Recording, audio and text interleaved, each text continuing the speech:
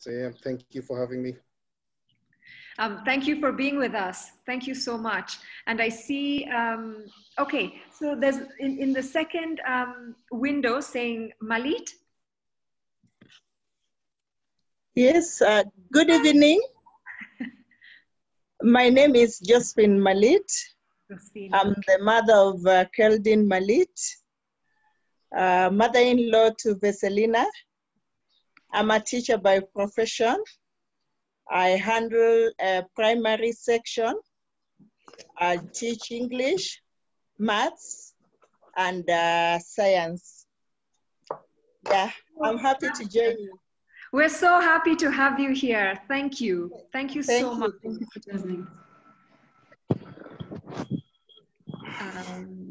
Okay, I know almost everybody's introduced themselves. If there's anybody who would like to, you know, in the next couple of minutes, please do so, and then we'll begin.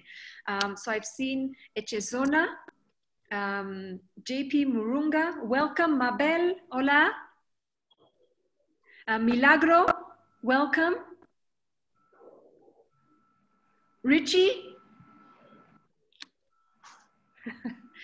You have the option to unmute yourselves, just as you do to mute yourselves, because we understand that we'll all respect the ambience by taking care of our background noises and when we and our voices when we speak. So we've left that to you. Richie, would you like to say something? And Milagro, and then we can start.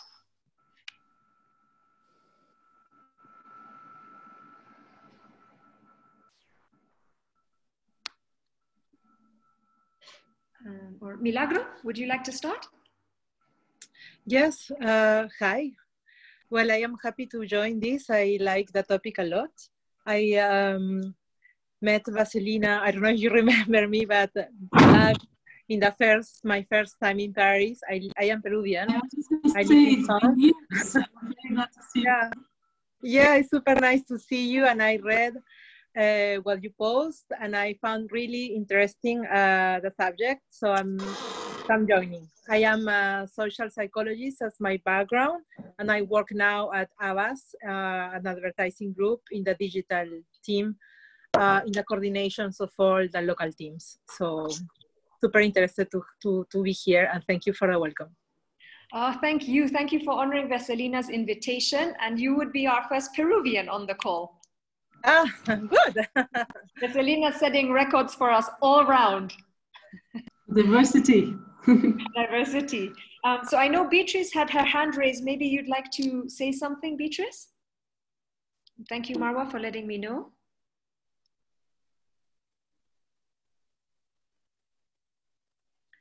Hi, Ojini, welcome. All right. What I'm thinking is that let's all mute ourselves and keep ourselves on mute. And has Beatrice, did you start to say something?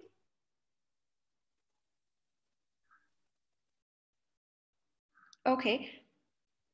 And there will be definite opportunities as the session goes along to introduce ourselves and to further network. Thank you for allowing us to start later. We know that Zoom was asking a lot of people to update their settings, so we thought we'd give a little bit more time to everyone to be able to join today's important conversation. So I'll start by introducing myself. I am Zaina Kanbai. I am the founder of South South Women, born and raised Kenyan, proudly and passionately African. And I live my life by 3 values: love, peace, and freedom. And I live my lifestyle by 3 pillars: care for self, care for enterprise, and care for community. And it is within the context of those values and those pillars that South South Women came to be, including in the form of an observation when, together with my husband in our company, we were bringing business leaders together across the global South to engage with one another as peers and as possible partners, as opposed to our stereotypes or the stereotypes we have of one another.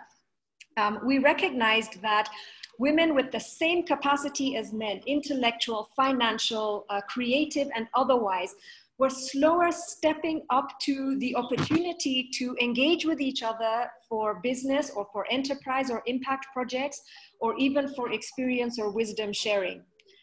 And South Women was born and is now an international network of conscientious women and men from the global South, engaged in wisdom sharing and impact work around the world.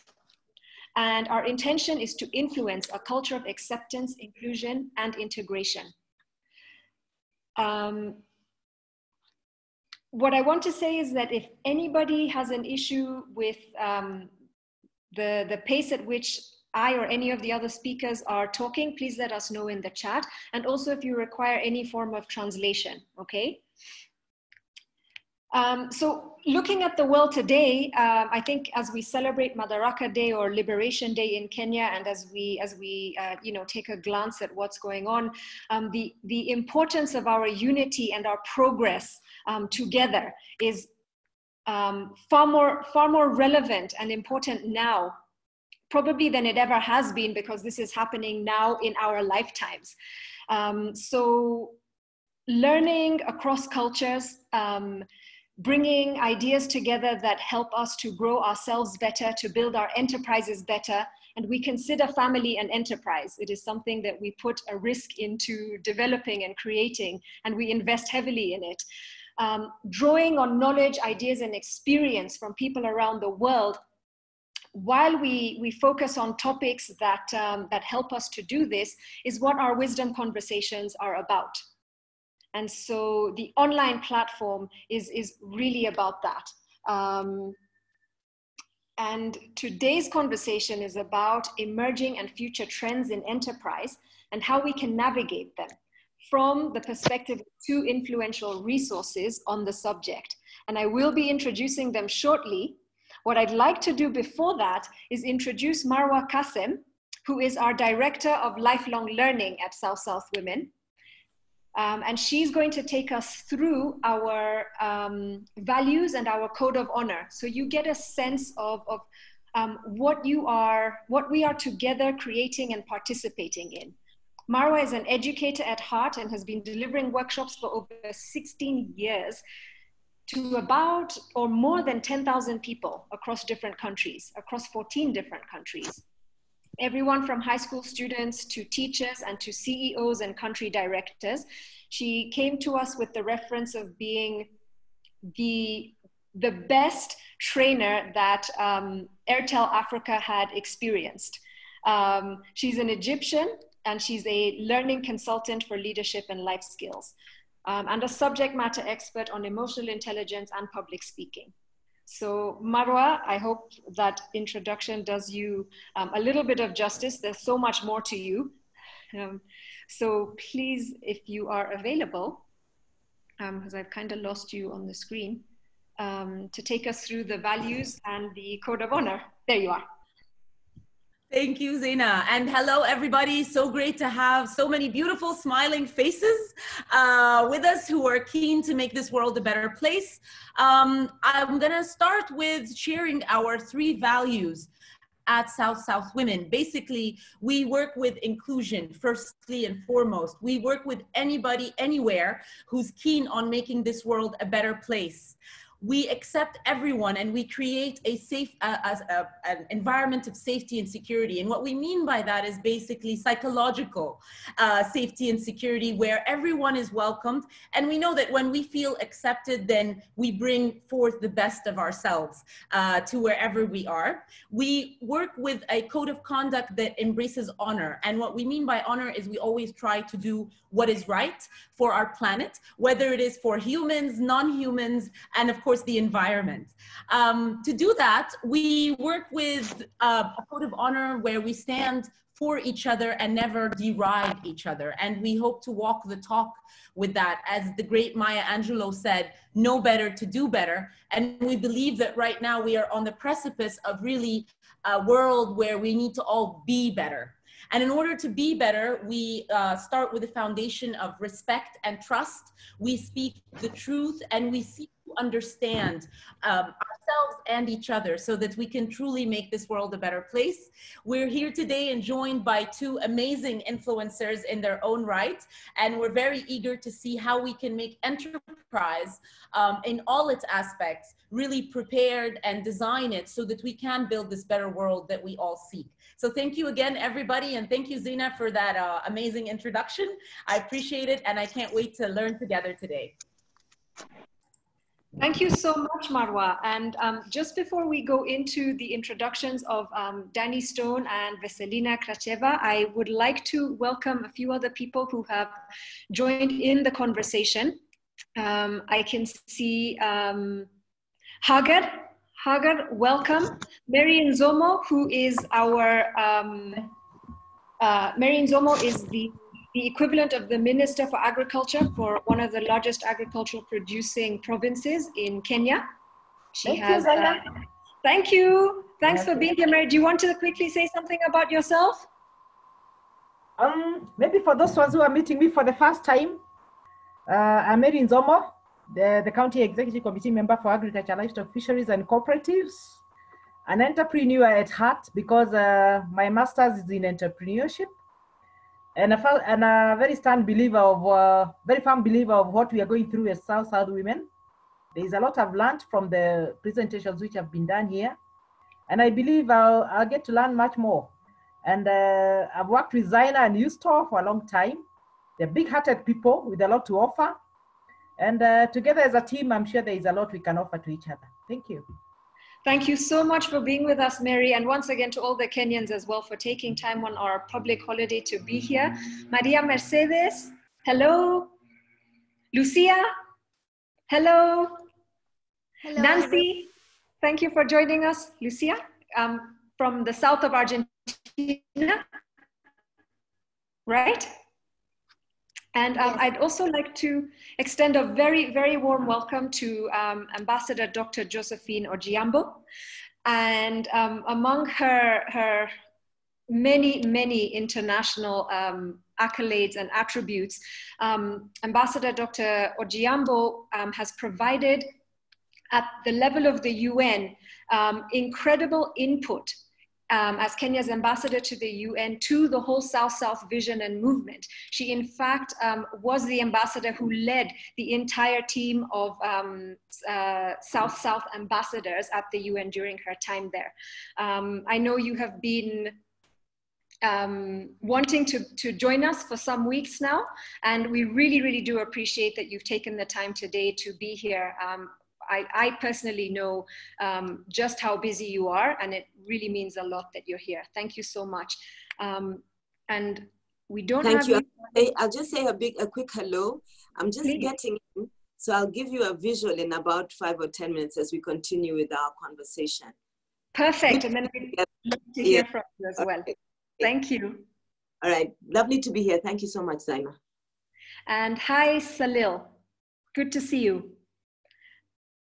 Okay, so if there's anybody we haven't honored and acknowledged, you have the chat to let me know, and we will be more than happy to do that. It's important to us, as is your participation and contribution. So as we were saying earlier, today's conversation is about emerging and future trends in enterprise, and how can we navigate them. And we have this from the perspective of two people that many people consider influential resources on the subject. I'll introduce them both together because I know that part of what they say is going to feed into the other, and so they can, you know, when Veselina finishes, Danny can pick it straight up. So Veselina is Bulgarian, married to a Kenyan who we just heard from, Malit. She is a seasoned director with a background in strategy consulting, business development, and economic research. And before heading the Kenya office at the Oxford Business Group for Business Intelligence and Advisory Operations, she managed research, negotiation, and consultancy roles in Ghana, Mongolia, Malaysia, Indonesia, Germany, France, and Bulgaria across multiple sectors, including media, marketing, and manufacturing. On a personal level, I am consistently and continuously impressed by Veselina's thought-provoking questions and her thirst for information to help solve the world's problems. I'm grateful that she occupies an influential role setting industry standards for equality, sustainability, and empowerment. It's such a pleasure for me to have you here, Veselina. Thank you. Thank you very much, Zaina, for this introduction. And you made me feel a little bit old, but other than that, thank you very much. And I'll let you introduce. Not old, experienced. Not old at all. And Danny Stone, who is an entrepreneur, so let me say this first, Jamaican born in Canada, so representing Jamaica in Canada.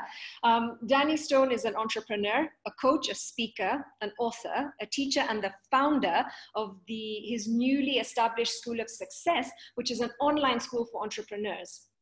He also has a new podcast show called Grind and Gratitude that helps people level up their lives and their businesses. He has personally headed training and development for some of Canada's top 100 companies. One of the things I personally love about him is his community activism, which he does for a movement called Zero Gun Violence across Canada.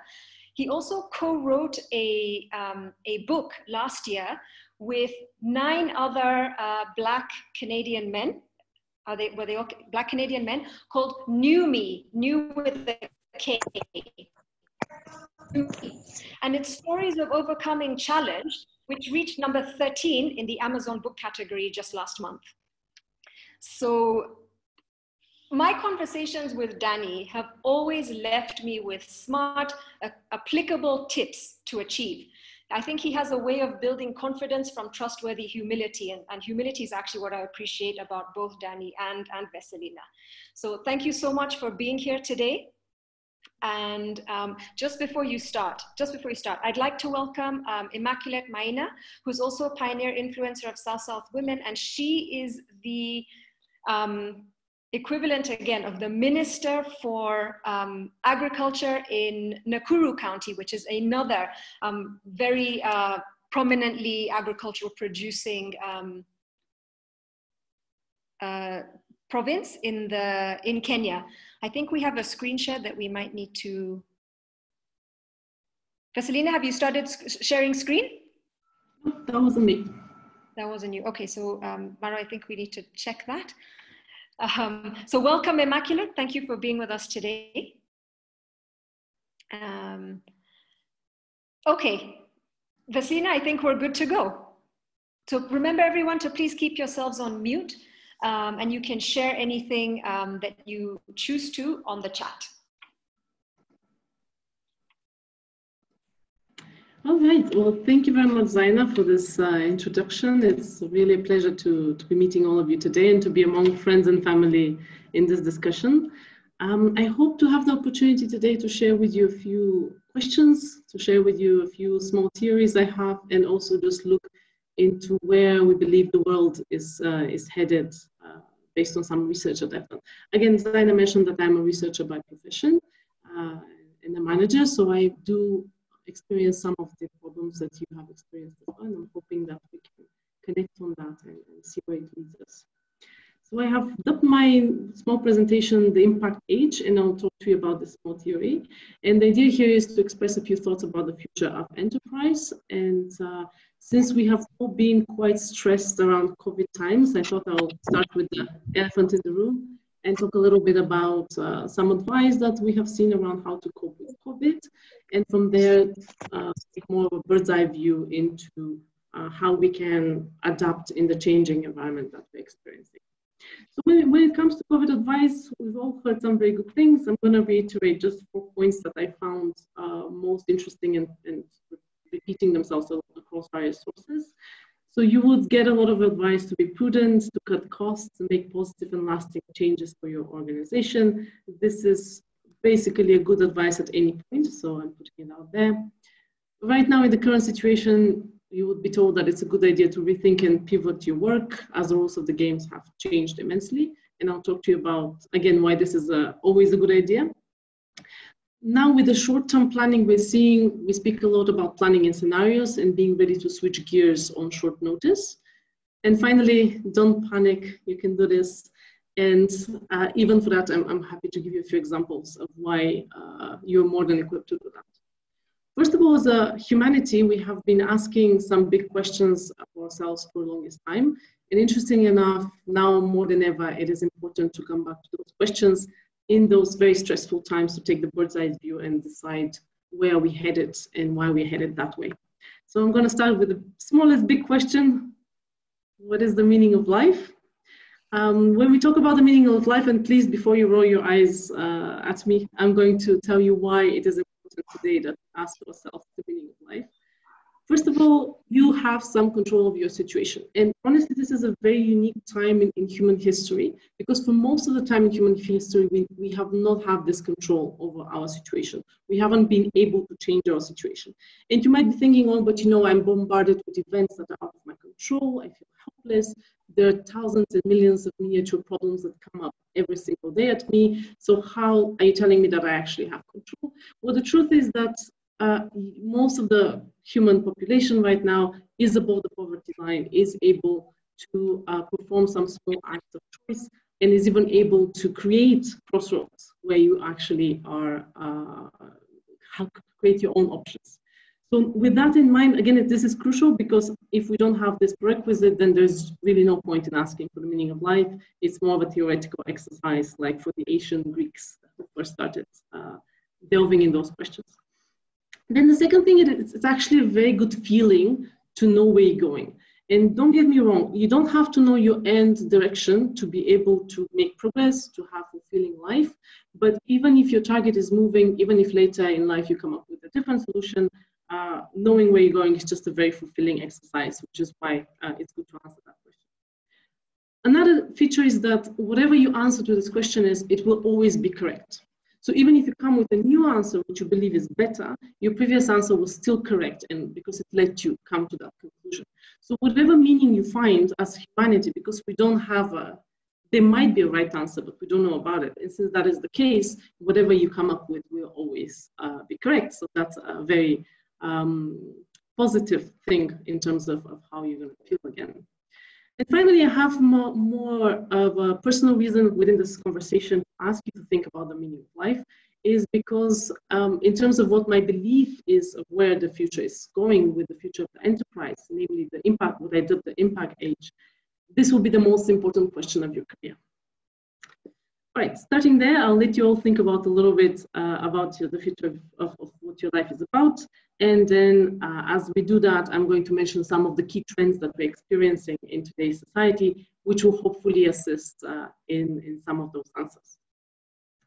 So one of the major trends we're seeing, and this is what I really want to highlight, is automation. And this is transforming life in many different ways. I wanted to give you just a very brief overview of how automation came to be and what it means today. So we have quite a few participants from the agriculture sector. So the very first step in terms of transforming jobs to a profound degree has been the introduction of agriculture in human life. So from hunters and gatherers, we turned into farmers. The next step was the Industrial Revolution. And again, I know I'm not saying anything revolutionary, but it's good to give you the context of what I'm talking about when I'm talking about job transformation.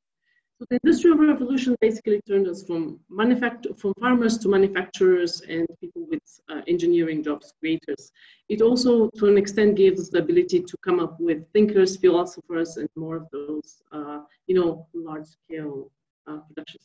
Then the next stage that we're currently finding ourselves in, and again, I skipped through a lot of history there, but just to kind of help you see the context, is the information age. And here from manufacturing jobs, we basically switched to service jobs, which is where our economy is currently found.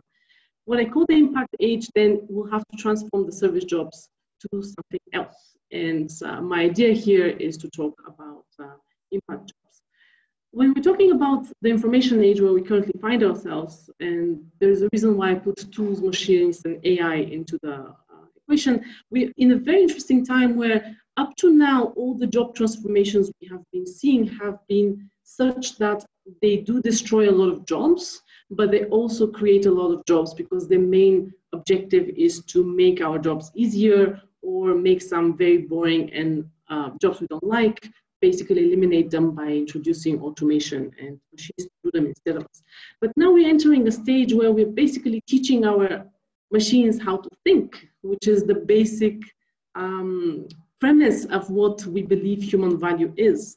And seeing that this is happening, this means that a lot of jobs will be destroyed, which we're seeing already, without necessarily immediately creating new opportunities. So as humanity, we really need to rethink where we're going and what we'll be doing. And there's a whole plethora of social consequences that I'm not going to delve into a lot of detail, whether we're talking about potential universal basic income, with the idea that every person will be paid a basic income, knowing that the creations that we do today are building on a large body of creations that happened before. So whoever is doing anything actually is making use of the human resource that has happened in the past. So that's one idea that will come. Whether we're going to get into a situation where basically a small minority is going to own a lot of the value while the others are there begging call and trying to figure it out. Whether we're going to have a rise of the robots or other anxiety-inducing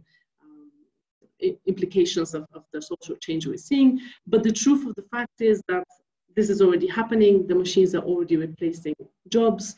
With COVID, we saw that accelerate to a huge extent. So for example, an example that my husband gave me just as we were discussing this topic is that if you were a person-to-person insurance salesman just as COVID started, your job is gone. Right now, people are really getting used to the idea of buying online. So this is just one example where your job can be eliminated very quickly, so you have to find something else to do, which still gets meaning. And on a larger scale, to show you how AI in general eliminates jobs to a very different degree than what was happening before, is we have the situation where, for example, project management software in Silicon Valley can basically remove the middle management jobs within a company.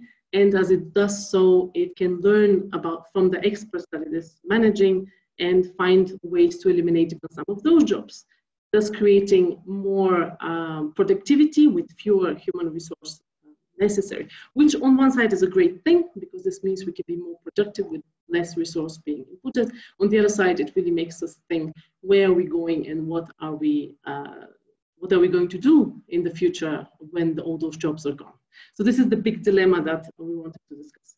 Now, to look into that, I also wanted to come up with a few trends that we can discuss with you today.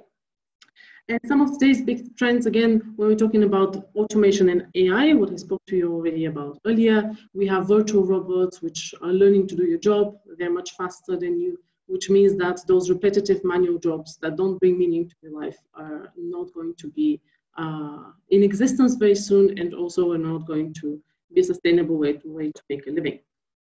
Then we have a lot of those quick-to-market innovations, which are transforming sectors very rapidly. The good thing is that you can be one of those quick-to-market innovations, so you can definitely go and rethink a sector. We're in the information age, the information is available. A lot of the resources will be available to you, which is unprecedented in human history, and also means that large corporations are no longer necessarily a safe haven. So you don't really need to think that, if I land myself into a large corporation job, then, I'm set up for life, that's good. In fact, again, if we're moving to the impact age, impact is what is going to give you job security rather than the size of the corporation you work for. Then there's the ubiquitous funding. And again, this feeds into the quick-to-market innovations situation. We have a lot of crowdfunding, angel investors, crowdsourcing, and other sources that basically allow you to create new things very quickly. We have ease of transaction. Again, very typical trend that allows you to reach customers and partners across the board. We have mobile money, online banking, which especially in the African context has been revolutionizing in terms of distributing wealth, and is going to continue doing so. When we're looking also at the global supply chain, here we have the idea of jobs being exported to other places, meaning that if experts are available in another place, then they can easily take over jobs, also creating opportunities for people in more faraway communities. Again, Africa has been a marginalized continent for the longest time, so this feeds into that narrative that there are a lot of opportunities to pick up from here and use some of the jobs. Again, we're seeing some interesting things specific to COVID, which is the idea that people are looking to maybe localize their supply chain to a big extent. And Kenya is doing that as well to some extent, and hopefully that's going to have a long-lasting benefit for the country and for other countries who are attempting the same. With, again, the idea that security, and in terms of the new COVID situation, health security as well, might play a bigger role than cost in that. And as things become cheaper to do because of automation, this might become more and more possible, namely keeping the value creation jobs within the community where the value is going to be then exported. Further to that, we have a lot of respect and belief in the importance of entrepreneurship and SMEs. Again, that has not always been the case. And in Africa, we see a lot of hype. Now we're talking about SME building, we're talking about women in business, we're talking about equality. So all of these new values actually are going to transform the way that the jobs are going to happen and which groups of people will get assistance to be lifted to the job level. And a very interesting phenomenon I wanted to speak about, which might not seem intuitive at first as something that is really changing the way that jobs are shaped. This is the growing awareness of global problems. So we're talking about poverty, we're talking about pollution, we're talking about all those huge issues that as individuals we might not necessarily be able to find solutions to. We can take some measures to help alleviate, but it's more like a whole society needs to deal with them. The reason why this is important is because as a society, we're slowly starting to realize and believe in the idea of altruistic egoism. And altruistic egoism basically means that the profound belief that whatever you do to help others will actually come back and help you in return. And in reality, in our world, this is really the case. And it has been the case for a very short amount of time, which is why it's so counterintuitive. Because before it was a situation that the pie was basically the same size. It was never changing. So if you wanted to get more value, if you wanted to get a better standard of living, you had to go to the neighboring country and plunder and get some of the resources from there so that you then put it to use within your own country or company or et cetera, et cetera. But now we're getting to a situation that the more people are outside of poverty and the more people are educated, the bigger the pie becomes. So there's the more possibility for innovation, that there is the more possibility for solving those large-scale problems that are important to our long-term survival. So in the long term, the realization very, very slowly sinks in that we live in an era where helping those in need is actually the best thing you can do for your personal success. And not only in terms of fulfillment, but in actual improving of your life conditions. So having all these thoughts in mind, this is what led me to talk about the impact age and the idea that our measure for success in the future will not be how much hours you spend into a specific project or how much products you produce, because this is going to be the machines doing that. It's going to be to what extent are your actions contributing to the success of humanity, and to what extent are your actions contributing to alleviating global problems. And I'm very happy to be talking just in the wake of the first commercial aircraft being sent to space with astronauts just this week, because again, it's a very exciting time in human history when some of the values that we have only dreamed of as utopian basically are coming to reality and able to get fulfilled.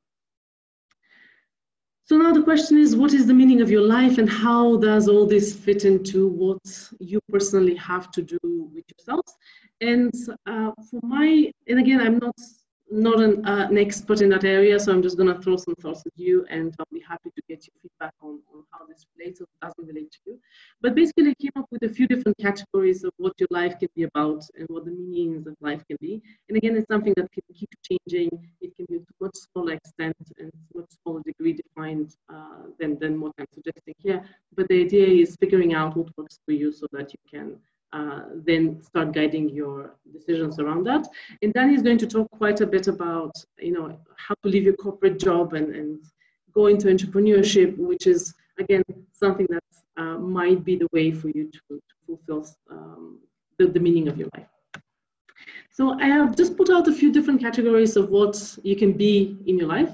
So they're the creators, and these can be people who just like to leave things behind, as the sense of art, music, writing, products, so design, or just new ideas that come in and help progress humanity.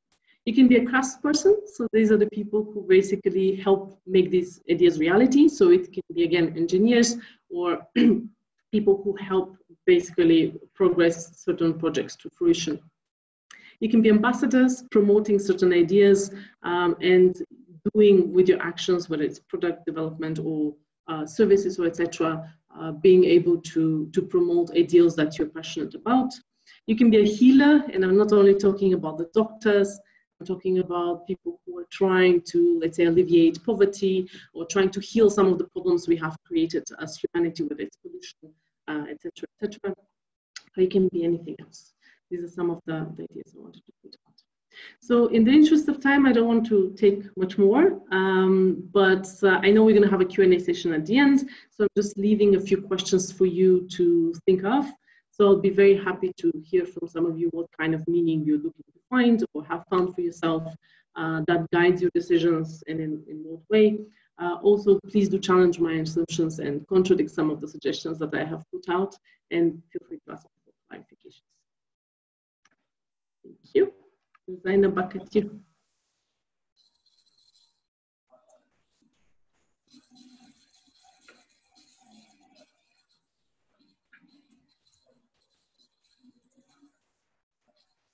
Thank you, guys.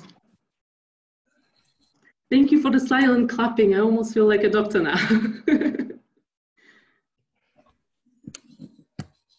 Zaina, you're muted. Zaina, we don't hear you. You're still muted.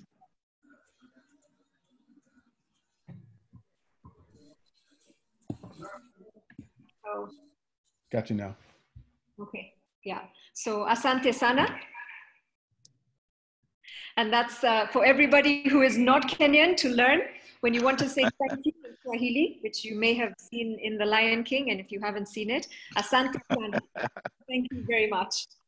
I love the integration of the, of the spiritual with the scientific, of the altruistic with the, with the self-interested, and it's just such a brilliant perspective that you brought to this conversation. Thank you so much. And I've already seen some questions coming up, but what we will do is let Danny take on, and we'll address them all from there.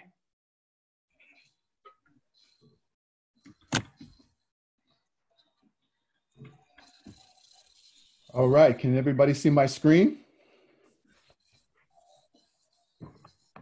All right. Yeah, we can.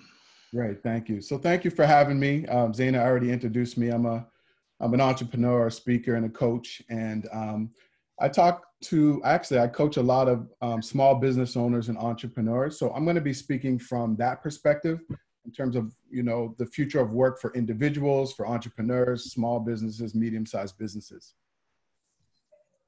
So I like to start with this quote, and I like this quote because it says, to be successful, you have to have your heart in your business and your business in your heart.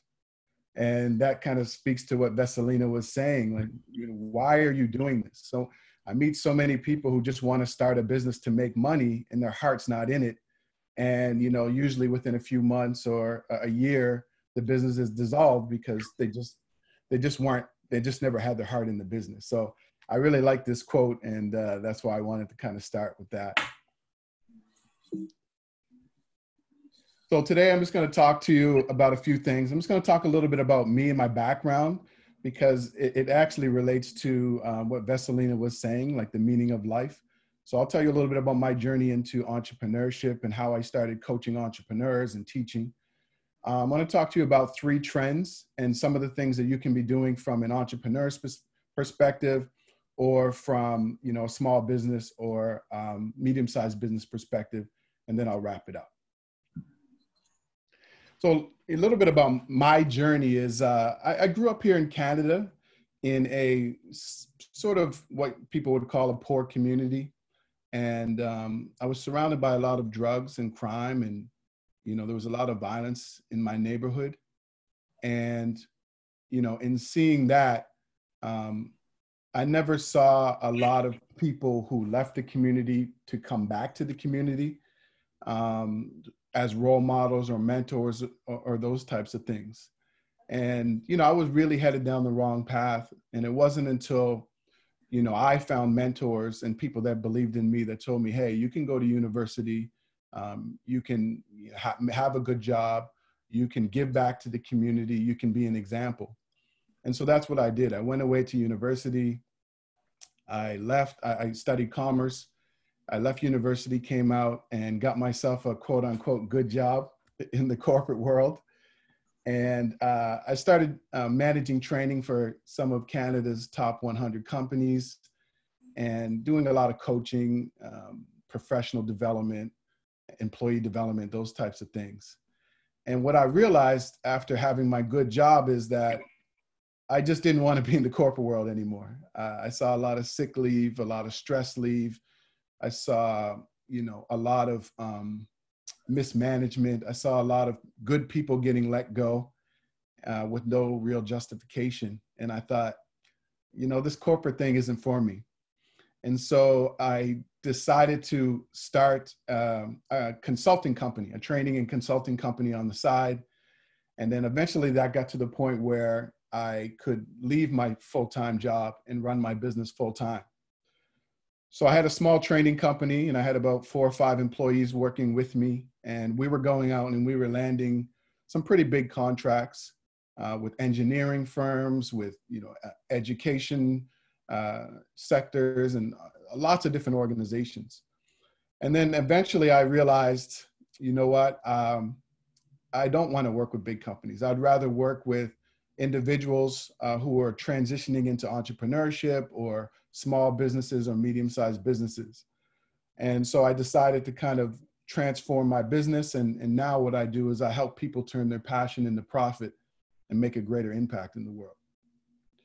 And so for the last 7 years, that's what I've been doing. I've coached and taught and trained, you know, almost 1,000 people and helped them sort of do what they love for a living. And so I love that Veselina was talking a lot about, you know, finding your meaning, because that's what I kind of help people do. I help people to find more meaning and purpose and use the skills that they have in their passion to make a greater impact in the world. So I just wanted to give you a little bit of background about me so that you understand where I'm coming from in this. So I went from that to writing 2 books. I wrote my first book about 7 years ago, You Have the Keys, Now Drive. And as Zaina said, New Me just came out the beginning of this year. Myself and 9 other Black men wrote this book to inspire young boys and men around the world. And it's really been getting a lot of buzz in Canada, in the US. And as Zaina said, we reached number 13 in one of Amazon categories. I'm also a speaker, so I've been speaking all over the place, different countries, about various topics. And then recently I just opened my school, the School of Success for Entrepreneurs. And the reason I'm telling you all of these things, because all of these things are where the knowledge economy is headed, whether it's, you know, self-publishing books, whether it's speaking or consulting, and then online learning. So I kind of just stumbled into all of that and realized that. And as a result, it's been great, because in twofold: one, I've been able to make a greater impact in the world. My first book reached readers in 9 different countries. And also, you know, it's a great way to build a legacy and to help other people build their legacy. And so that's where I'm seeing some of the trends going when I'm talking about entrepreneurship. So the three trends that I'm kind of seeing with work and business and entrepreneurship are this. The first one is the knowledge economy. Now, the knowledge economy is really selling information or knowledge or courses. And right now, you know, there's a huge trend in the knowledge economy, and you can see it. You can see it with companies like Amazon. You can see these big consulting companies. And so for you, from a perspective, what type of knowledge can you sell? What type of information can you put out to land potential clients and customers? So this is something that you can start thinking about. And I want to talk to you about a few of the things that you could probably do right now. So the first thing, consulting. We all know consulting is huge, right? If you look at Accenture, $43.2 billion in revenue in 2019, right? What are they doing? They're selling information. They're selling strategies. So if they can do that, then you can do that, right? 449,000 employees. And what they do is they sell solutions and knowledge and information. So that gives us an indication that this is where the economy is going, right? So how can you get your piece of that? Again, LinkedIn bought lynda.com. So lynda.com was a website that just sold courses. And they'd been around for, I think, about 20 years. And in 2015, LinkedIn bought them for $1.5 billion. It's now called LinkedIn Learning. So this is somebody who started an online school, just teaching in the beginning, just, you know, Microsoft training and so on, and expanded their learning catalog to the point where LinkedIn bought them for $1.5 billion, right? So I'm saying all of these things for you to start thinking about what can you do, right? So maybe you can design a course.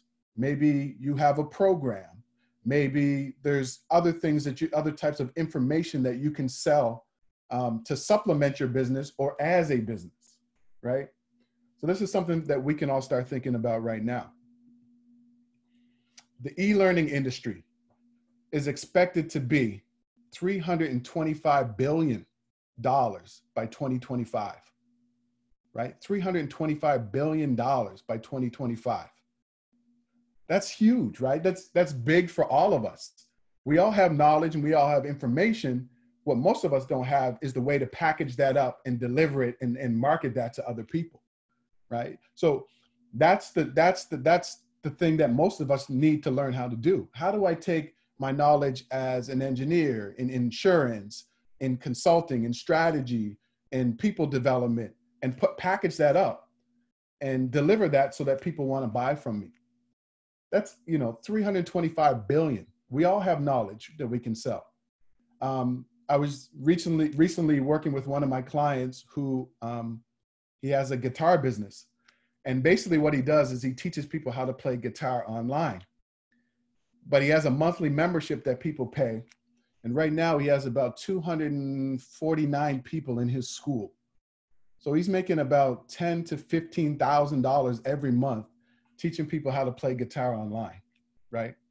So that's how you take advantage of this massive industry. What about Amazon, right? I just told you guys about my book on Amazon, the book that we just released, how we were ranked number 13. Well, Amazon's making about $2 billion off of books. So how do you get your piece of that? Well, it's easy to upload your book to Amazon. What you do is you have your transcript, you upload it to Amazon, no cost to you. Amazon approves your book, they start printing it, and when somebody orders it, they ship it out for you, and you get your cut of the money. You get 70%, Amazon gets 30%. So you can become a part of this economy as well, right? I know another guy, what he does is he does short ebooks. The ebooks are about 25 pages long, and they teach different things. And so what he does is he actually doesn't even write the books. He comes up with the categories. He hires somebody else to write the book. He uploads them to Amazon, and he's making about, I think, about $4,500 a month off all the books that he has on Amazon, right? So these are ways that we can start to take advantage of that, right? He's not even writing the books. He subcontracts it to somebody else. They write it. He sells it.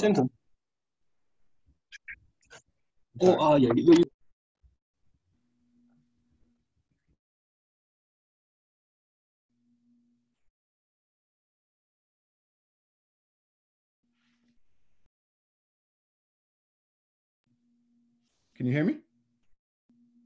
Okay. So Veselina talked a lot about automation. So I want to talk a little bit about automation, but I want to talk about it from the standpoint of, you know, entrepreneurship and small businesses. What can you do to automate your business to make your life easier so you're focusing on the right things? Okay. So one of the things, and this is, you know, many of us may have seen this, but chat bots and autoresponders. So, you know, when you go to a website and a little pop-up says, you know, pops up and says, how can we help you, right? A lot of us have been to websites and we've seen that. And so that's one way that you can have autoresponders. People can pop up, it says, you know, you pre-populate it with answers to questions that people are most likely to ask. And that way it takes away that kind of human element, and they don't get to that human element until they have more deeper questions, or they're interested in buying your product or your service. You know, a lot of emails now, you look at Google, you can set up in your Gmail, you can set up autoresponders for certain types of things. So the great thing about chatbots and autoresponders for your business is that it increases efficiency, it increases the speed of service, it reduces the touch points of your business. It also increases the customer experience, right? And speeds up their buying decision. You know, there's nothing worse than somebody coming to your website or looking for information and they can't get it and there's nobody available to give it to them, right? So what they're gonna do is just leave. But when you have chatbots and autoresponders, I think this is great because it interacts with your potential customers, and that in turn increases sales. So, you know, these are things, and some of these are you know, minimal cost. Some of them are free depending on which ones you're using, but auto response is really great. And having those preloaded responses are really helpful. Another thing we're looking at is all-in-one solutions, right? So you have solutions that track inventory, automate shipping, connect with your clients, sales, accounting. You know, you have these all-in-one software systems which really make, you know, the life of an entrepreneur or a small or medium-sized business really easy. It eliminates a lot of duplication of work. It helps you to track your inventory. It helps you to connect with your clients and your customers. And so you can do everything from operations to sales and marketing to accounting to finance. It allows you to do all of those things and all in one. And some of the small systems that you can try are Infusionsoft. That's a really big one that, or HubSpot.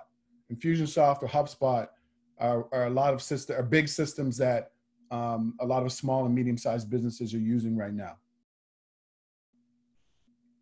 And what about sales funnels? My sales have increased by about 65 to 70% once I started using sales funnels. So sales funnels work like this. You have some type of awareness, whether it's you post something on social media or on your website, or you run an ad online, just not trying to sell anything, just making people aware of your product or your service, right? Then they give you their name and their email, and then they get into this sequence. And now you start to segment them. What are you interested in, right? Then you start to evaluate if they're going to be a good potential customer or client. You can sell them something, they purchase it, and they become a client. And that whole process can be automated. So what I have in some of the systems that I have is I run an ad on Facebook, asking people, are they interested in starting their own business? They give me their name and their email. If they say yes, they get entered into a sales funnel. They get invited to an automated webinar, which I pre-recorded, and then they just go anytime they choose. At the end of that webinar, there's a sale. I make a sales offer. And if they choose to say yes, they purchase, and then they get access to the course or the program that they want. So that's how kind of like the sales funnel strategy works. And so that's the future. That's where things are going, right? That's where a lot of organizations are going. They're going through this automated sales process where it's very hands-off. The customer goes through this either alone or with very few touch points, and sales are made, and you literally don't have to do much, right? So there's lots of different sales funnels out there. There's ClickFunnels, which is a really big one that a lot of entrepreneurs are using. But there's lots of other sales funnels out there. And then working remotely, like a lot of us understand the working remotely, but this crisis has really caused organizations to take a look at if they are equipped to allow people to work from home. So I have two of my friends who are working with major banks here in Canada on work from home strategies, because the banks are actually moving towards, the bricks and mortar, having, 50,000 people in the office building and starting to set people up to work from home. The challenge is that they weren't equipped. So when all of this happened, it was a scramble for them to try to set people up to work from home. And so a lot of us who do work remotely or want to work remotely, there's things that we have to consider for ourselves, right? Like, is your home set up? A lot of us want this location freedom, right? And I know me, sometimes I go to Starbucks to meet with clients or just to work from Starbucks. I have a home office. Sometimes when I'm traveling, I have to make sure that the places that I'm staying have really stable internet, because when I'm traveling, I can still work from anywhere. And so that location freedom, that's where the world of work is going. It's going to allowing people to work remotely. And so what does that mean for you, right? What does that mean for organizations? Organizations like it because, one, it reduces your commute time to work. The other thing is it reduces a lot of stress and so on. People have more freedom and flexibility to work within their day. And there's a lot of research that shows when people are able to work from home or from a different location, they actually put in more hours and more time. And so organizations have been resistant to this for a long time, but now they're starting to see the benefit and the costs that they can save by allowing people to work remotely.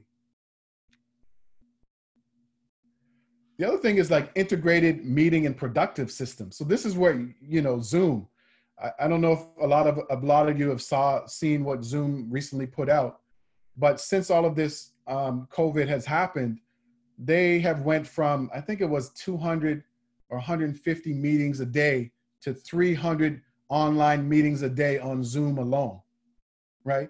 So that tells us that a lot of us have to learn to integrate these meeting and productivity systems into our businesses. So are you using things like Zoom? Do you have things like Asana where you can assign people work and track if they finished it or completed that work or not, and have these dialogues through these various systems, right? And so these allow you to create efficiencies within you and your teams, but also to track and make sure that the work is being done. So these are things that we all need to start considering, integrated meeting and productivity systems. And then the freelance world, Veselina talked about this, but, yes? Just a quick time check. And then also, if you want to have a look at the chat, there are some questions that are coming through that you might want to address as you go along. Is that okay? Oh, okay, I didn't know. I thought we had to wait to the end. No, it's okay. If you just because we're just to manage time as well. Is that okay? Sure. I think it's best to address at the end though, because it will take you more time to read and present at the same time. Yeah. Okay, so let's do it at the end. Perfect. Okay. So Veselina talked a lot about freelancing. So there's so many websites out there, guru.com, freelance.com, where you can sell your skills, right? When I've hired virtual assistants from some of these sites. When I got my book developed, my cover art, the editors, all of those came from freelance websites. So from your perspective, what can you sell? What are your skill sets that you can sell to other people? Freelancing is really, really big. A lot of these websites are making, hundreds of millions of dollars off of people selling their skills. And so that's what we're talking about. We're talking about the knowledge economy. How can you get your piece of that, whether it's selling products or information or consulting, automation. You know, what types of tools are you using in your business that make it easier for you to do business? Chatbots, meeting and productivity services, all-in-one softwares, and then working remotely. You know, are you set up and equipped to either work from home or to have your teams work from home? And so that's it. You know, I just wanted to give you a taste of the things that I'm seeing in entrepreneurship and small and medium-sized businesses. And these are the things that are 5Xing, 10Xing people's businesses, right? These are the things that I'm hearing from a lot of my clients and the people that I'm interacting with. I know that was quick, but I really wanted to just give you guys a taste of different things. Thanks, that was actually really, really interesting for me as well. And I'm actually happy to, I don't know, Zaina, you can tell us how we are with time, but I'm happy to make a few kind of dialogues between what we discussed. And also answer the questions that I had in the question box, the chat box. Zaina, we don't hear you. You're still muted. I actually just want to unmute everyone so that they can express their satisfaction to Danny. Danny, that was a presentation rich in information from your experience.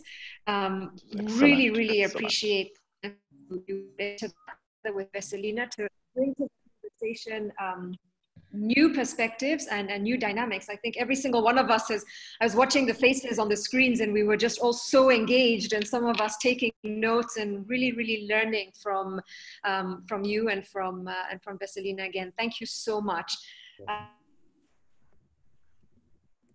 Comment of thanks. Before we go into Q&A, please go ahead. I think it's important.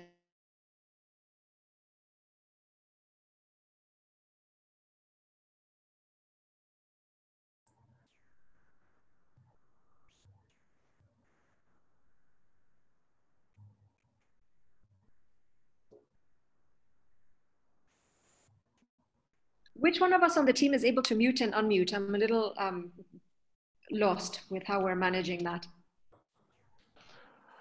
I think they can unmute themselves. Okay. If they need to speak. Okay. Okay. So if you're able to do that, then yes, that means that's the case. Okay. So I'll allow you to unmute. Just please unmute yourself, and you can give your appreciation remarks to both Danny and Veselina. And as we do that, Nancy, you had a couple of questions that came through. And so if you'd like to bring those, if you'd like to voice your question.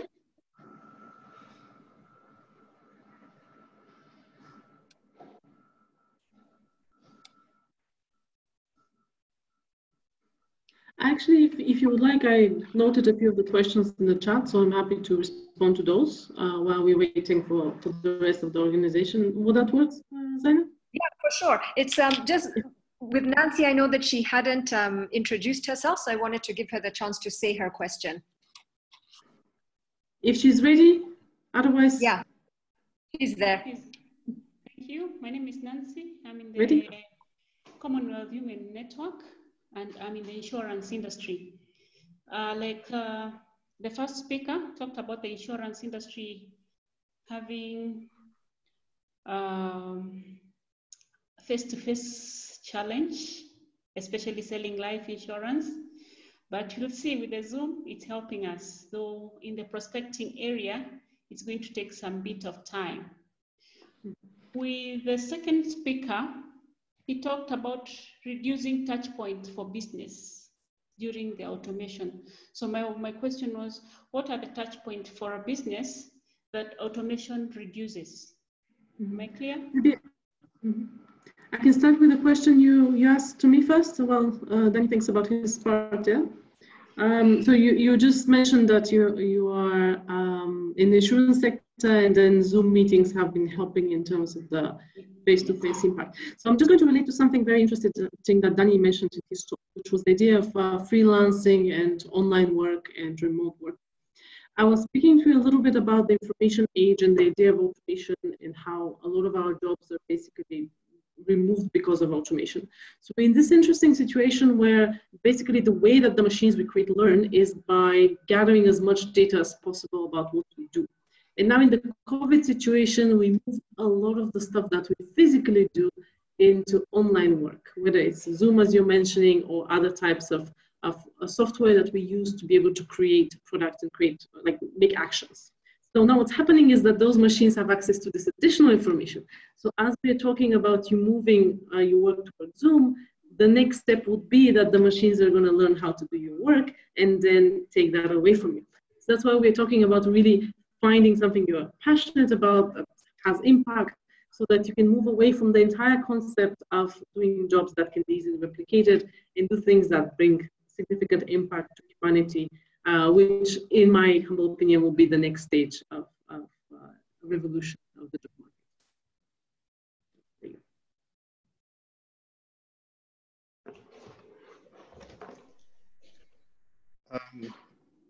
Hi guys, maybe I can say something in that front. So I so happen to be a data scientist, and I'm currently working in the insurance space. So I'm unfortunately leading that front when it comes to automation in the insurance sector in Africa. I mean, there are a couple of things that can spin off from this, and Danny has spoken into various aspects of how you can sort of reinvent yourself to be able to work around the changes that we're currently experiencing. But maybe something that can add to the question that Suzanne asked, I hope I got the name correctly, is that at the stage where we are, we have a bit of time to transit, because most of the automation that is being done mostly requires more and more information. So there is the element of, like a quality assurance aspect of things that we can still continue to do, because they only get as good as, the machines are so, as they're being called, only get as good as the expert input that they're being fed with. So it doesn't necessarily say that we are immediately going to be knocked off the workspace, but it just presents better opportunity in the sense that you get rid of the mundane work, and then you act, you start beginning to act as quality assurance, and you also further the research. Because like it has been explained, and not to belabor the point, so as has been explained, these things learn from data and data and data. But from where we know how knowledge progresses is that at some point you have to generate better knowledge and more knowledge for us to be able to better both ourselves and also better the machines as we train them. So there's still that opportunity where you can move yourself to that, I don't know if I can call it the fringe of knowledge in your particular area, where you try and generate, newer and newer concepts, which, as time goes, fine, they will be learned by the machines, but you still remain at that front where you still are, your knowledge and your experience can still be utilized. So I think that's probably what I would add in that front. And what is describing is actually what I was referring to as the creator within the impact age framework, yeah? Yeah, exactly, yeah. Maybe. But I think maybe I can follow up with my question, if that's okay. So, from my perspective, I think the greatest worry for me, as I typed in the chat, is that we are experiencing this new age, so to speak, the impact age. And the worry is that the generations that are coming after us, so our children and our grandchildren, how do we then best prepare them to be able to transit from what we currently are to what the expectations will be after the full transition to the impact age? Because for us, we have the benefit that we are still going to be able to live both periods, so to speak.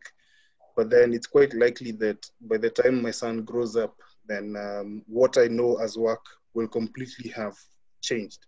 But then the education systems as they are not necessarily preparing them for that.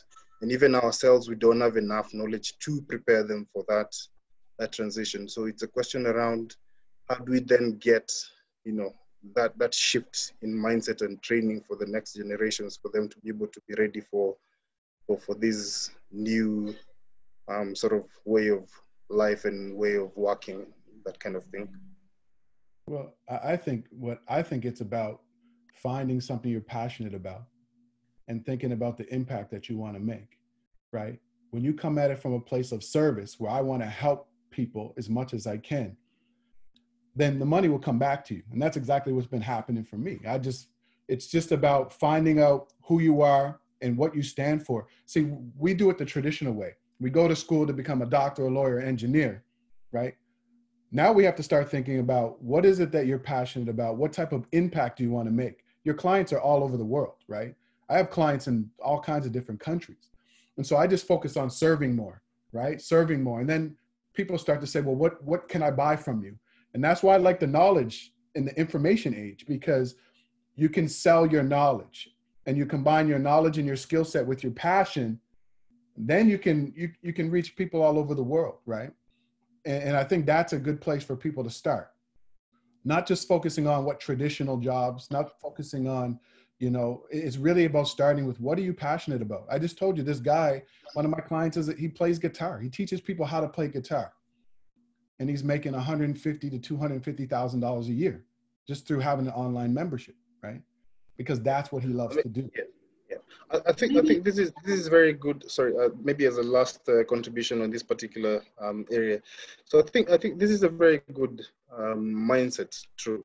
And unfortunately, it's not everybody who's exposed to such, to such information. So it's more around the question of how, there's a million or a couple of billions of people in the planet, and majority of them being from the upcoming generation. So how do you make a systemic change, not necessarily individually, but a systemic change towards being able to achieve this? Because otherwise, yes, we'll end up, the few of us who are fortunate enough to have these thought-provoking moments and discussions, being able to do that. But then what happens to the rest? Yeah. So it's more around systemic change. Thank you. Because Danny is really good at the practical side of things, so I love this. So I'm happy to take a bit more of the theoretical approach to answering that question, which is about, just basically how education can evolve to answer to the needs that are upcoming. And I think that one of the major things we need to understand is that knowledge is no longer the commodity of education. It just no longer is. We're in a place where knowledge is very easily accessible. So you don't go to a school to get knowledge. That's not what you do. You go to a school to get maybe skills, to find yourself, to network. These are the things that education provides to you today. And when it comes to networking, I think this is what school is still very good at and will continue to be good at. We have also seen a global change in the education sector where there's a big movement towards more of a skill-based education rather than, just cramming knowledge and learning how to learn rather than, learning by heart.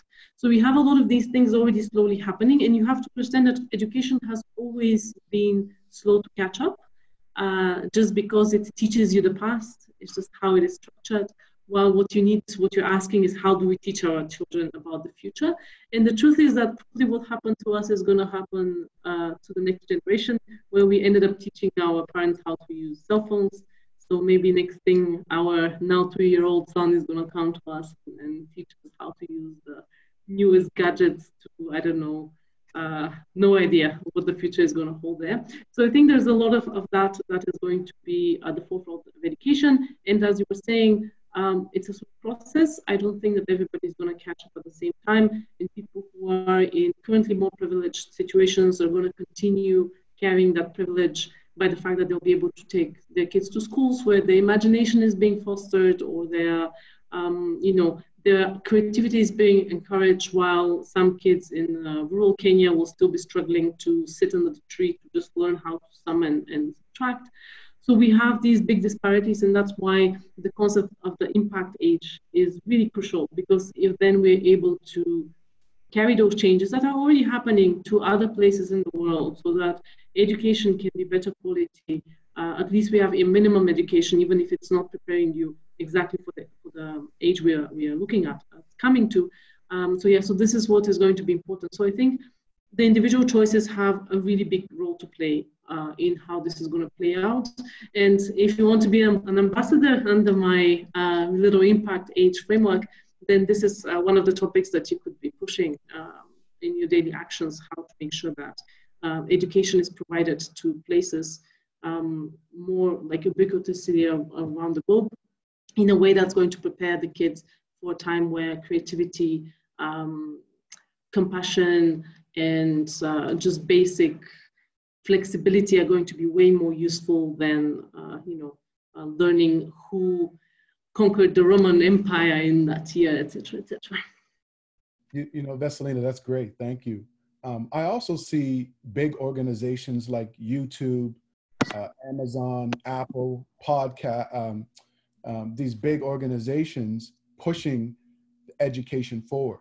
LinkedIn, I see them they're already partnering up with organizations, but now I see them starting to partner up with the education sector. And so I think it's big organizations like Amazon because of their books and their audio books and all these things. I think it's YouTube. I think Apple with podcasts and all those things. I think they're going to start to influence the education sector, right? These are billion, trillion dollar companies, right? So you can already see it. With COVID, I think it was Amazon that said that all children's books would be accessible for free during this pandemic, right? So that's one way that they're starting to say, okay, getting people introduced to children's books through Amazon, right? So you're already starting to see them warming up the education sector. So that's what I think. I think that it'll be these big organizations that start to influence education and move towards skill-based, right? Like, how do you start a podcast that reaches 100 million people? How do you start to write books? How do you start to do these creative things? And guess what? You can monetize on our platforms. So that's just one of the things that I think is probably going to happen. It's interesting. I mean, YouTube tutorials are basically about that. Yeah? It's what we're seeing. And you have platforms like edX. And if you look into the chat that is happening currently in this, I see that Marwa and a few people are pouring ideas around lifelong learning as a continuous process. And I think that would be, again, to come back to Kelvin's question, that would be one of the new tenets of education, is that education doesn't need to be your standard thing. And that's why education institutions are struggling right now a lot, because they have to basically reinvent themselves. And education it's like maybe the first thing you call institution, because it's really, really established. So it's not something that is used to changing. So we have this very interesting age we're into. And people in the education sector will have to have some hard questions. Otherwise, as I said, very quick to market startups are coming up. So if your sector is not ready, somebody else will be. That's kind of where we are. So we might end up educating our children in a very different fashion than what we're seeing today, just because the next startup, which is going to revolutionize the sector, is around the corner and we haven't seen it. Awesome. I think that one of the things, Veselina, what you said about educating our children, that there's a big role that we must play as that generation and our parents even, because they say it takes a village, right? And I think that we cannot just simply rely on formal education. Kids now are Googling everything. They're, on YouTube to learn how to play guitar or whatever it is. And I think one of the best things that we can do is role model the right behaviors, accept failure, and also encourage them to be whatever passion they want to pursue. As Danny said, we can't just say doctors, lawyers, and engineers. I'm married to an engineer, my sister's married to a doctor, and they're both in completely different sectors right now, doing completely different things. One's selling t-shirts and one is feeding children and, developing world. And, I graduated political science and I'm a trainer. So I think one of the things is to embrace a growth mindset, where we accept failure, we continue to grow, we continue to move forward and learn new things, because we can't even predict now what's happening. Even doctors who've graduated with a degree must continually learn and improve their skills. If they stay where they are, then they're going to get way behind. So. Kind of add an interesting twist to what you said. What you said about parents being educators is 100% true and also 100% problematic, at least right now, because it means we have so much demands on parents. And my husband and I, we're in a very lucky position that we actually are not struggling to feed our family.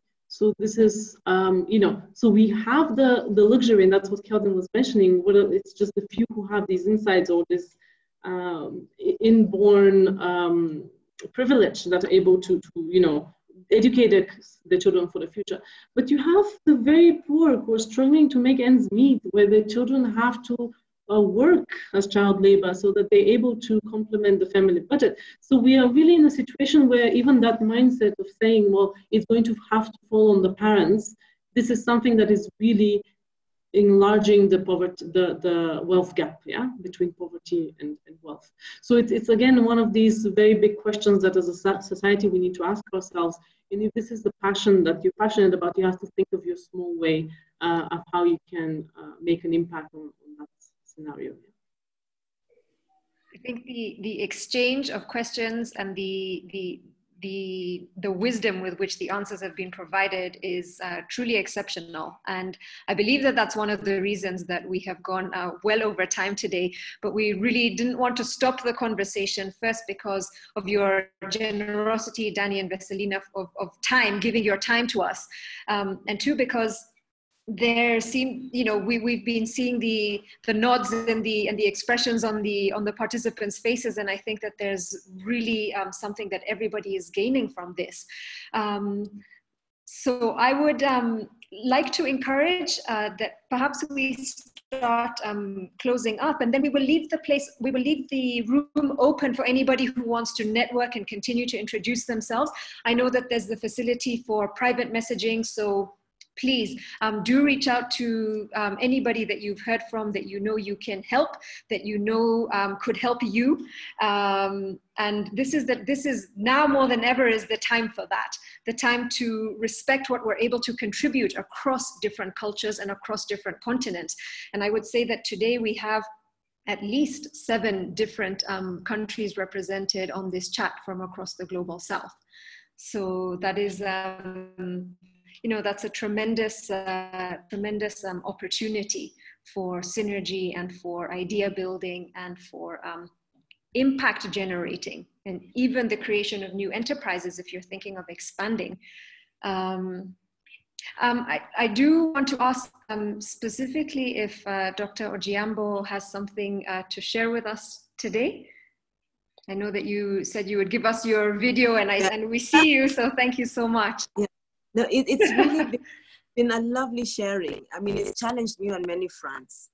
It's been lovely to hear the reflections on personal development and how we can rethink education. For me, that's been really a #1 eye-opener. And I actually want to say that, one of our colleagues, Nancy from the Commonwealth Business Women's Network, has introduced herself. We at the network would be delighted if, of course, asking Zaina, if you are able to give us, an hour or 2 of this, and Zaina would be so delighted if you could bring Stone and Veselina together with us, because our network is really more than just a Kenyan chapter. It's a chapter that exists in Nigeria, in London, in Australia, and we'd be happy to get the branches together and ask you to give us some personal time. But I also felt individually challenged, because I hear very many young people come to me today, and more so now, asking about how they can, engage in work. And I've listened today, and I would really be personally empowered by another deeper conversation on how you can facilitate others, because I think this is something that we are all challenged with on a day-to-day basis. So I find young people come and say, would you mentor us? And so you do end up mentoring in the skill you have, but you're not able to prepare them for the job sector, the job market.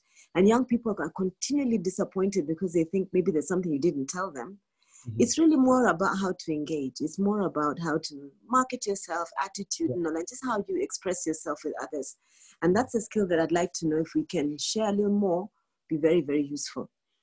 I have a lot more I want to ask, but I don't think that it would suffice if I did go into some of those particulars right now. But I think, Zaina, it's been a lovely engagement. I look forward to engaging further. I'd like to know how we can move some of these products into the UN South-South program centrally and see how we can move forward in that manner. Yes. So thank you very much. Stay in touch. Thank you, and thank you for bringing to the forefront your observations, your perceptions. My answer to the question on whether this is something that we could do together with the Commonwealth Business Women's Network. Before, when Danny, Veselina, and I were actually planning for this session, we had talked about doing a series because we saw so much of it could lead to next conversations. So we'll take that up after this, and we'll definitely, I think that kind of a collaboration where we can reach as many people as possible would be excellent. So between our organization, South Women, and the Commonwealth Business Women's Network. Thank you. That on. Yeah. And I think that I can see that perhaps they're willing to give a bit more of their time. So if you do have a question that you'd like to ask that you think would benefit the participation here, please go ahead.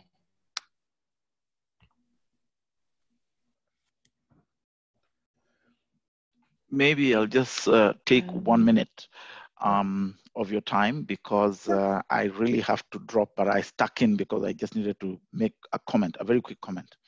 I come from a technology world. I don't know if you can see me well. And everything that Danny, I've just put comments down there, everything that Danny and Veselina spoke are things that can very easily be transformed into, or can be enabled by technology. And for me, one of the things that we're having a challenge with, and which we have to consider, is to do with security, particularly around technology, because technology has enabled and helped us to progress a lot in speed of delivery, as well as getting knowledge, all-round knowledge. Right now, when I listen to them, I'm just getting a lot of knowledge about what they do and how it can help me personally. Okay, I wouldn't have this benefit without the advantage of this technology that we're having. And therefore, unfortunately, we've got other people who have other ideas, and they would jump into this meeting. This is a closed meeting by invitation, but you find they have access to such a meeting, and they use the information that they get from here for other purposes. We must be able to ring fence what we do, okay? And as we talked about children, okay, and what they can use, how they can use technology to improve themselves, we must be able to also protect our children from the vulnerabilities of the cyber world. Okay, I have a lot that I can contribute onto this. Veselina, in her talking, in her presentation, talked about artificial intelligence. We've got virtual reality. We've got machine learning. All those factors. Danny talked about repeatable acts, or rather, in fact, I noted it down. The automation about where you have talking points, where you have recorded speeches or responses by equipment so that they can respond to you quicker as a customer. In machine learning, we develop understanding, our equipment develops understanding of your needs as a customer, and can be able to help you or help the company get the insights on your likes, dislikes, your character, your moods, and everything. And by that, when you come online, you're frustrated about a call. Let's say you're talking to your tech company, your telco, they've frustrated you on something. Your mood, how you speak, it captures that mood and transfers that call to a human who can then handle you more on a human level.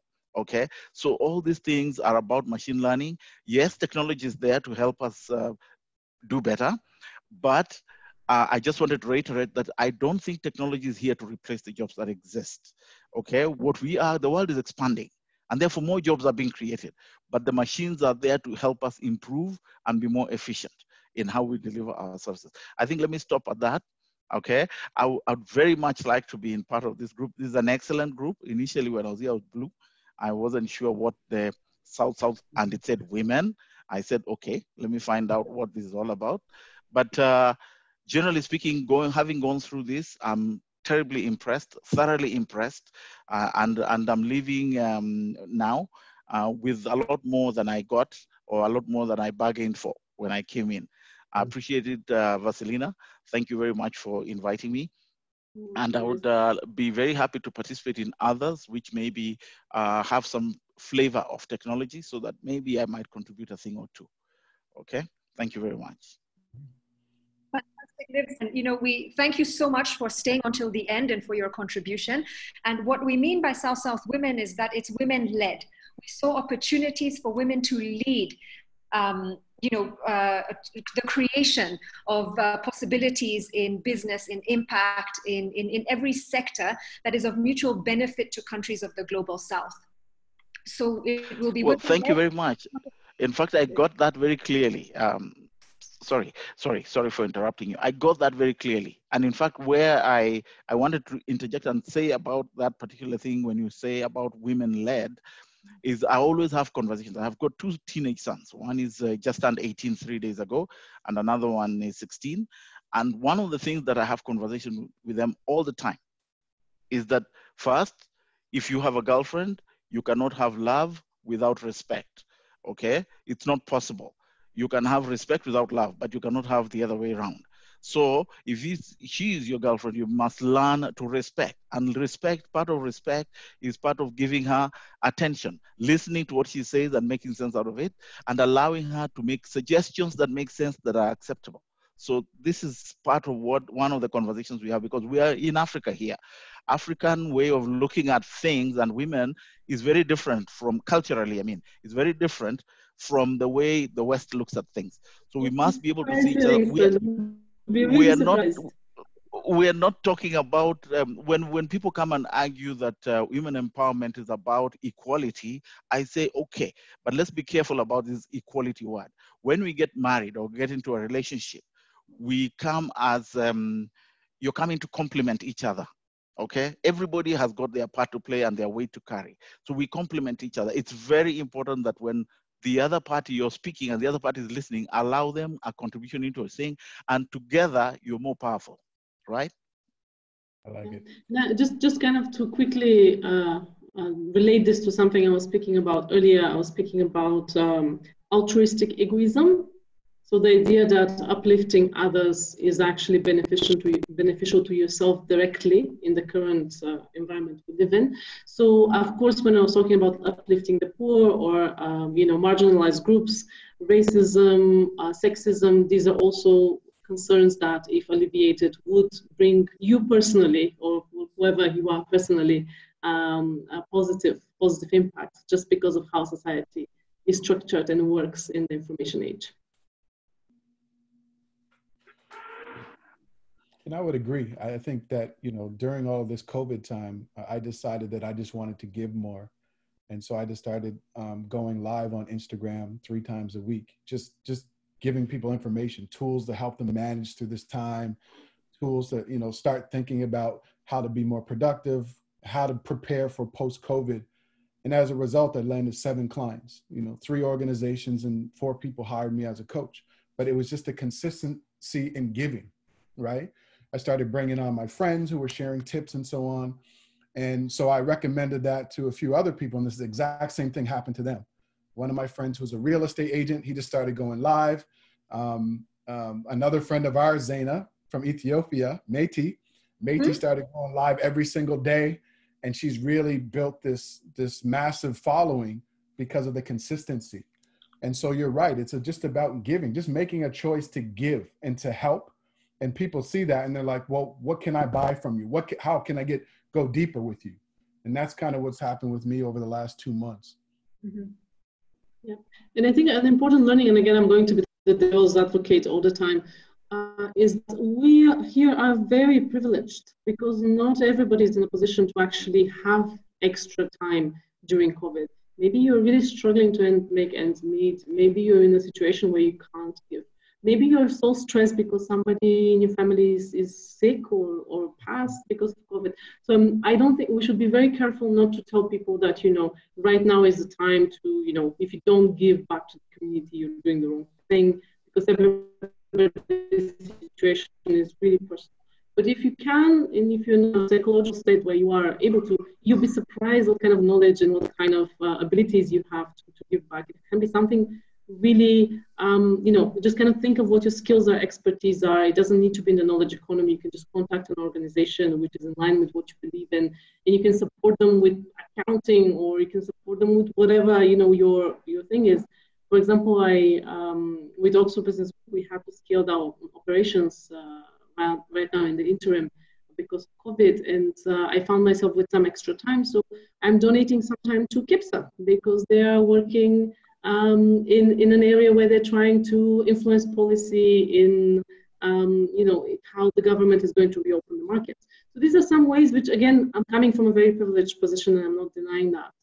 But if you are in such a similar privileged position, don't wonder, just look around, think what your skills are and which organizations can make the most impact with your skills, and just proactively contact them and you know, try to donate your skills. And I'd like to add to that. I think one other thing too, Veselina, is really checking in with yourself and your family. You know, maybe you don't have this platform, but really checking in with yourself during difficult times and say, where am I? Being open and honest with yourself. Are you checking on other people in your household to see how they're doing? Are you reaching out by phone to your friends and your family as well? That's another way that we can continue to look out for each other in the same, you know, and still kind of do our part to make sure that we're okay and they're okay as well. Mm-hmm. Perfect. I think those are amazing remarks to possibly close with. And what we've done here, of course, the theme has been rethinking enterprise. We've brought up rethinking education. We've brought about rethinking our intention. You know, something I call, you know, resetting our intention to service. And that's where the future is going. Whether we're thinking about the kind of future we're providing our children, for out of who we are developing ourselves to become, the kind of future that we are providing to our younger generations, especially when you think about 80% of the Africa population being under the age of 30.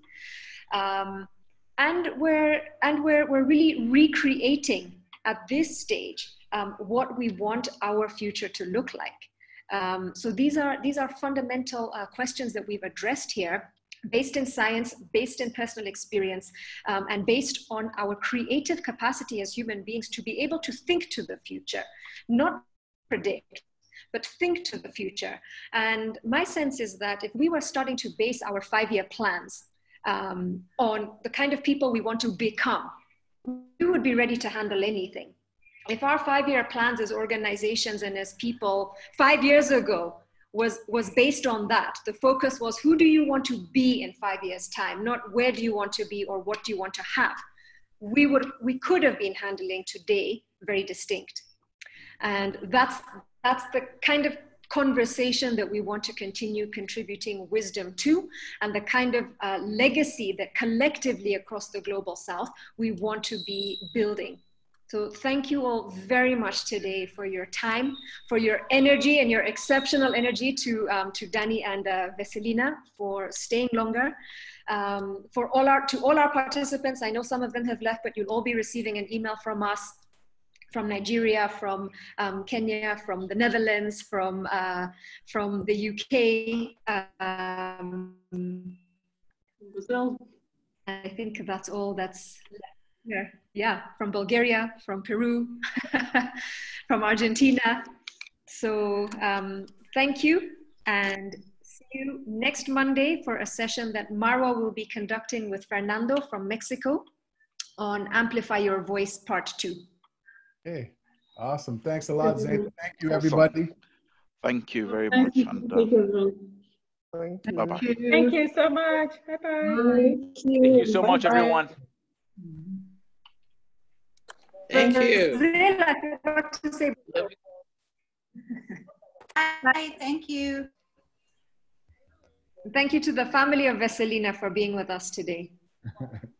Brought the whole family. And to mine, who's actually listening from the presentation. Thank you, Helen. Good to see you.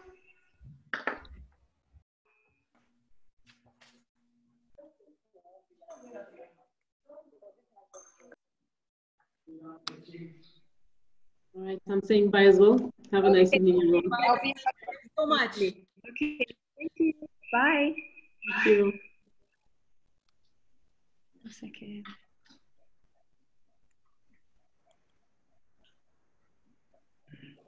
Bye-bye. Bye-bye. Bye, Beatrice. Nice to meet you. Bye-bye. It was very interesting. I want to connect with with all you anytime. Thank you. Please join us next Monday. Bye. Okay, next Monday also. Bye-bye. Thank you. Marwa, I can't find how to end the meeting. At the bottom right corner, is there leave? It's because I'm used to it in Spanish. Work it out. A lot of changes, I think. Yeah.